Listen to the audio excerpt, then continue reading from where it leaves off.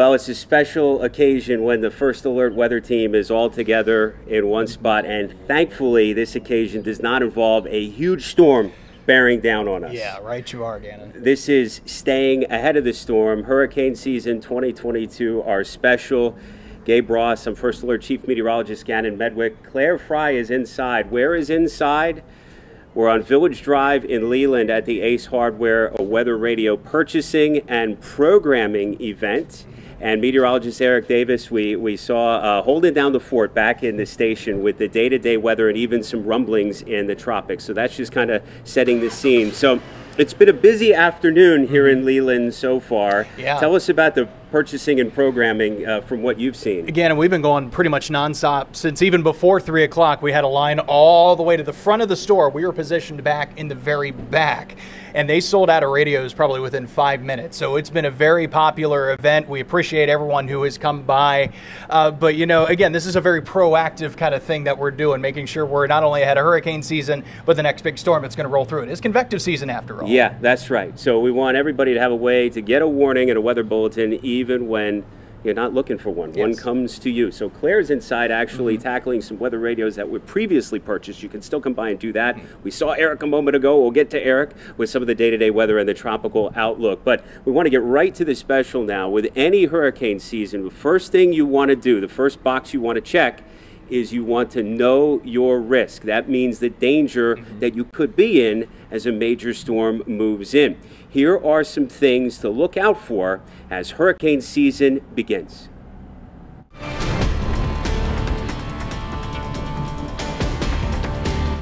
From new prescriptions to new pets to new construction, your situation, needs, and overall hurricane risk change from year to year. Of course, your property's vulnerability to the wide variety of storm hazards will be different in a single-family home, or here in your apartment or condo, or an elevated beach home. In all cases, you'll need to update your tornado plan with a warning system like a NOAA Weather Radio and your WECT weather app. For a hurricane's straight-line winds, hurricane shutters might make sense if you live in a heavily wooded area, for example, where tree debris might easily turn into projectiles. Freshwater flooding is a huge problem with Cape Fear hurricanes. If you're new to the area, ask a neighbor about the impacts and high water marks from recent benchmark storms like Florence and Matthew. This data can help you formulate both your property and evacuation plans. To these points, the Comprehensive Hurricane Center at WECT.com/hurricane is also a great place to start and revisit. And while online, if you're concerned you're in a hurricane's storm surge zone, visit ncdps.gov/knowyourzone. Storm surge is a notorious killer, just like freshwater flooding, straight-line winds, and tornadoes. And never forget the risk of rip currents. It's the one hurricane hazard that can cause major problems, even when the center of the storm is thousands of miles away.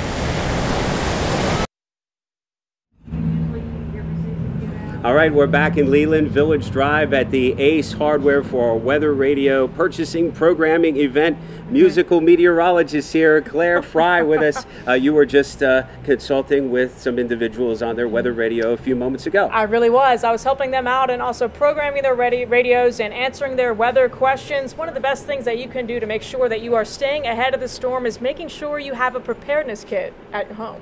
Yeah, that's exactly right. And I know you've been here before doing a little shopping, so we want to get into that now. First Alert meteorologist Claire Fry, you're here to show us what items should go on that list. You want to make the list, you want to get the items, maybe revisit the list and the kit that you assembled last year. Here's this.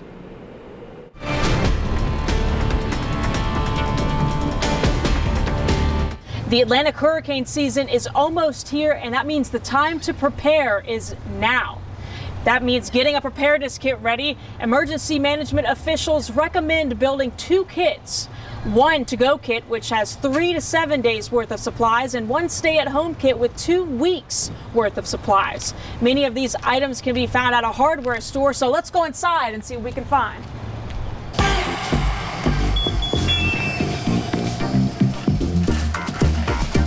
Some basic items to include is a multi-purpose tool. Of course, you will need flashlights or lanterns for your family, so be sure to grab some extra batteries.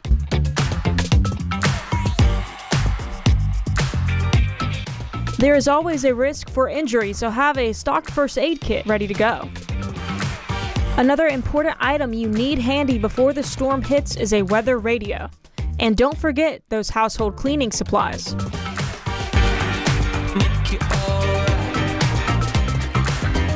That's not all. Remember to grab paper products, utensils, and personal hygiene items.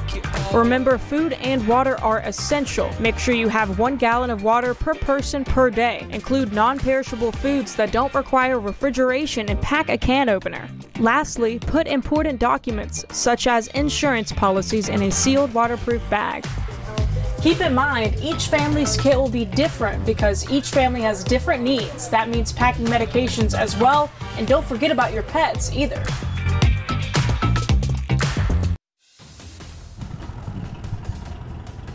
As you just heard, Claire mention a weather radio as a critical part of your preparedness kit.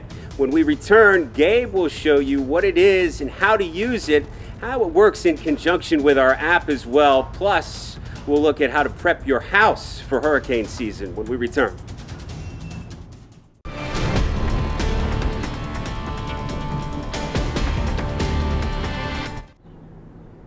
And welcome back to Staying Ahead of the Storm, our hurricane season special for 2022.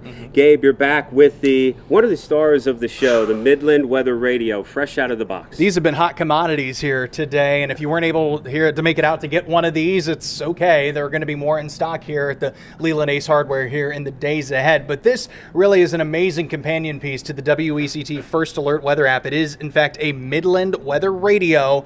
This specifically designed to alert you to watches, warnings, and advisories on a county level. That's a little different than you're going to find on your cell phone. Your cell phone, as you know, uses GPS technology, wireless technology to pinpoint to your location. So let's say someone's under a severe thunderstorm warning. It's drawn in a polygon, and if you're within that polygon, you're going to get the alert. The weather radio, a little different. If you live in the county that the polygon is issued for, all of these radios are going to go off. It's very helpful in tropical situations, ever-evolving kind of situations as a backup to get those weather alerts. So it'll come in a box like this. I obviously don't have batteries in this for the time being. Some nice bubble wrap. It's got an AC power adapter to it, and it comes with 3, and excuse me while I bend down and get my other model here, 3 AA batteries. This one up and running. This one actually was sitting in our weather center for a number of years, hence it's got a little bit of discoloration to it. Little aging to it. But if you've never set up one of these before, the instructions are extremely simple. They come in the box. Basically, you're just going to utilize the menu button and the select button in order to get from point A to point B. You'll want to make sure the time is set on it. And most importantly, when you set these things up, Gannon, you want to have the batteries in it ahead of time. Why? Because if you lose power, the batteries are going to be what keeps us going. And how many times have we seen that in some kind of tropical setting? That's right. It's good to have a backup. That's what this is. Like you said to the app, it is a backup in a broad sense. And so if you're in Brunswick County and you have your weather radio program to Brunswick County, the alert will blare for a tornado warning. You'll check your app and then you'll say, okay, am I in the GPS location of the target zone? Maybe it's not you. Maybe that particular warning is for Calabash, and then you can breathe a little easier, or what have you. They work together. It's never you can never be too prepared in these, like you said, ever-evolving tropical storm and hurricane situations. So that's great stuff. You can get a portal to a place to buy that through the WECT.com/hurricane website. So you can buy one and then program as you so eloquently described. It's all a great piece to have in your home as you get your preparedness kit and weather radio together. Don't forget about the broader preps for your home for hurricane season. And for more on that, here is First Alert meteorologist Eric Davis with what you need to do to get your home ready for hurricane season.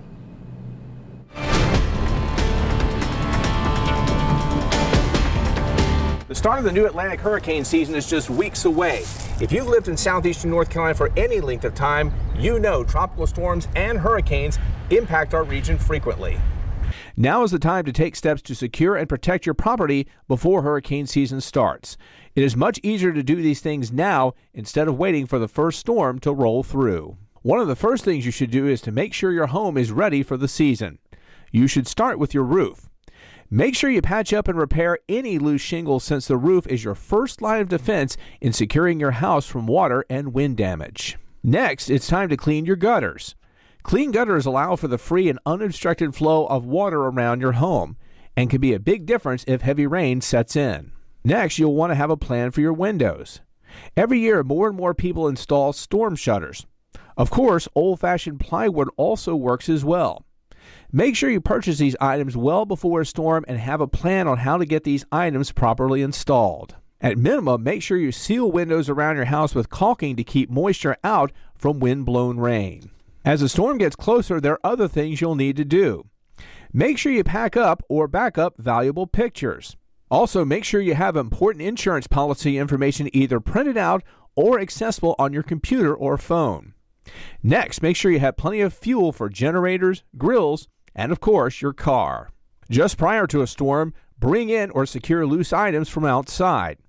Anything not brought inside or secured has the potential to become a flying projectile in high winds. Finally, if you live in a flood-prone area, consider getting plenty of sandbags to protect your home from rising water. Fortifying your home now against moisture and wind will give you a big advantage if southeastern North Carolina is threatened by a tropical storm or hurricane.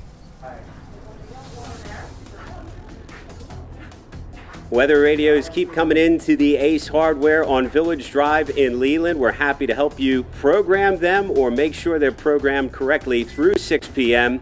And coming up next, we have a new hurricane season outlook complete with some of the latest models and give you an idea of what to expect in hurricane season 2022. That's still to come as our hurricane special, Staying Ahead of the Storm, continues.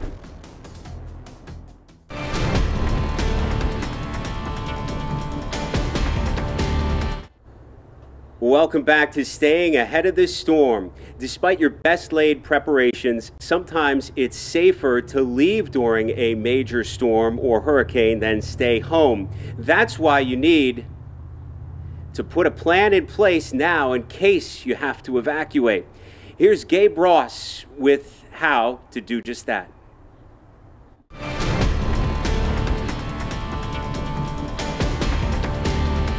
The decision to evacuate during a hurricane varies from person to person and family to family. To put it frankly, what's good for the goose isn't good for the gander. Barrier Islands will issue mandatory evacuations, but for others, that decision to leave is optional. So knowing what's at risk, along with the needs of you and your family, are vital and should be weighed accordingly.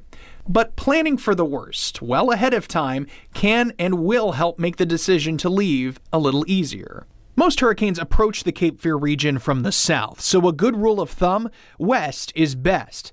Evacuating to a location like Raleigh or Charlotte are usually good ideas. Interstate 40 north of Wilmington and Highway 74 or 76 west of town are great routes. But storms that approach from the east, like Florence, Isabel, Fran, and Hugo, require a different plan. A north and south option are best in this case. Highway 17 south toward Myrtle Beach and Charleston are a good way to start, and Highway 421 north are good near the coast. Highway 701 and I-95 are good too if you live farther inland. Some other useful planning tips: draft a couple different ways to get from point A to point B in case your primary route is flooded, damaged, or even clogged with traffic. Highlight those routes on a paper map. Yes, they still make these, and you better believe they're a great backup in the event cellular service is limited or disrupted. Finally, give yourself a timeline, along with plenty of lead time to make your decision. The longer you wait, the harder it may be to get out of town. If you have family and friends in the direction in which you're traveling, reach out to them and see if they're able to accommodate you and your family. That's pets included. It's not a situation anyone really wants to think about, but a little planning ahead of time will save you lots of trouble down the road. Gabe Ross, WECT News. And up next, I'm back with my new hurricane season outlook, what some of the national forecasters project for the upcoming months and the science behind their reasoning.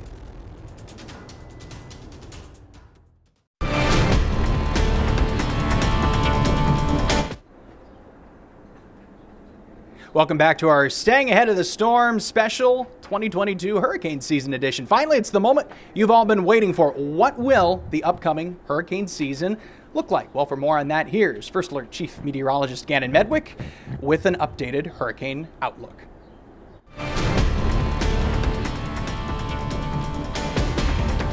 NOAA has weighed in with its seasonal forecast, and it meshes with that of some other skilled outlets like NC State University and Colorado State in pegging 2022 for above average tropical activity, from total named storms to hurricanes and majors. You may be thinking, don't they always call for an above average year? Well, not always, but the consensus for all but 2 or 3 of the last 10 years was for above average activity, and akin to that, we know we've had a rough go of Cape Fear hurricanes in that time. A big reason for the active outlooks is the AMO, or Atlantic Multidecadal Oscillation. Basically, alternating windows about 30 years in length where the base temperature state of the Atlantic is simply more conducive to generating storms. And here in 2022, we're still in the latter phases of a warm or positive AMO. That's an active hurricane period that started back in the 1990s. I've also noticed the National Hurricane Center's detection of small, weak, and short-lived storms has increased with technology lately. So I think that needs to be said also. And as always, a huge piece of the Atlantic seasonal storm puzzle comes from an even bigger ocean, the Pacific. This year, the tropical Pacific is trending toward a cool La Nina phase, which usually means less aggressive upper atmosphere winds will streak over the Atlantic and less disruption for growing Atlantic storms. 2020 and 2021 were also La Nina years and, of course, a hyperactive time for Atlantic hurricanes.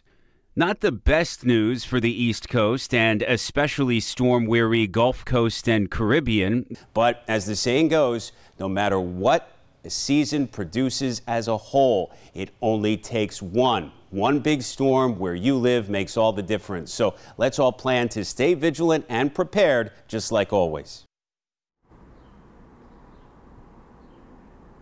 No substitute for that. Vigilance, preparedness. Don't judge a hurricane just by its category, all the rest of it. Good job, guys.